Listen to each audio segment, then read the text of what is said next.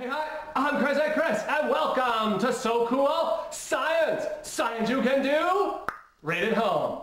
I'm just checking out this Allosaurus fossil claw and going over today's science file. And today's science file, it says, how do fossils form?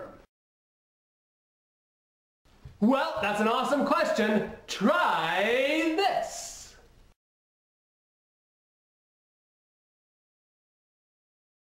You will need a sponge, some scissors, some water, some salt, a container, and sand. Start by getting yourself a sponge. No, the sea sponge. Put it down. There you go, because we're going to get ourselves one of these bad boys right here, a kitchen sponge. Boy, I got to clean up in there. Alright, here's what you're going to do. You're going to cut out a fossil shape on the sponge. By the way, if you happen to have this green stuff on your sponge like I do, this stuff peels off real easily, so just give it a pull. Now get yourself some salt. No, not from the salt shaker. I'm talking about from one of these big containers right here, because you're going to need about 100 milliliters of salt. It's got to be way salty. Then you're going to mix in about 250 milliliters of water.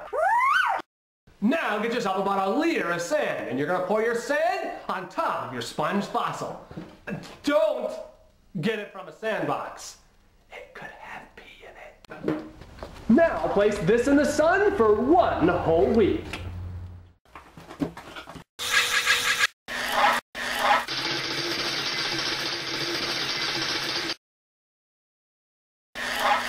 Now check that out! The sponge is hard! Now that's so wicked cool!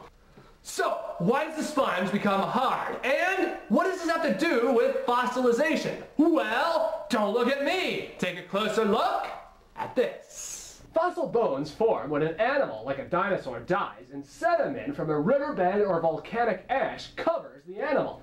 While these bones sit buried under the water-saturated sediments, the tiny holes in the bones fill with water-soaked minerals from the sediment, just like how the sponge fills up with crystallized salt. This process, known as permineralization, takes thousands of years, turning bone into a rock replica of the original bone. The ancestor of all the dinosaurs was a small lizard-like animal that could stand and move upright about 245 million years ago. Around 235 million years ago, there was a split between dinosaurs that kept their right-angled pubis bone and dinosaurs that evolved a parallel pubis bone. This group gave rise to dinosaurs such as Eoraptor, Allosaurus, Creachosaurus, Archaeopteryx, and Tyrannosaurus. This group gave rise to dinosaurs such as Prosauropods, Plateosaurus, and Ardonyx, giving rise to the sauropods such as Diplodocus, Apatosaurus, Camarasaurus, and Brachiosaurs. The parallel pubis bone dinosaurs began with the Dinosaurs, one giving rise to the Stegosaurus and the Ankylosaurus, the second giving rise to dinosaurs such as Iguanodon, Camptosaurus, Corythosaurus, while a third group gave rise to the Triceratops, Agathumus, as well as the Pachyosaurs. Humans and dinosaurs never lived at the same time. So now you know how fossils form. You know, making your own fossil right at home is why science is so cool.